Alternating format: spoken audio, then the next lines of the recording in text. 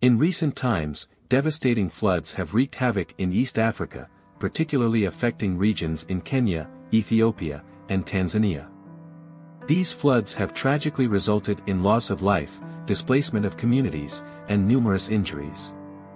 It is imperative that we bolster our disaster management efforts to effectively mitigate such calamities in the future.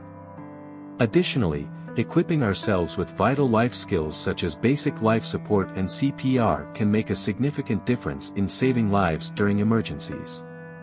As a community, we must unite in solidarity to confront the challenges posed by natural disasters. Moreover, addressing factors like air pollution is crucial in minimizing the severity of such events. Each individual has a role to play in contributing to a cleaner environment and extending a helping hand to those in need. Together, we can strive towards a safer and more resilient future for all.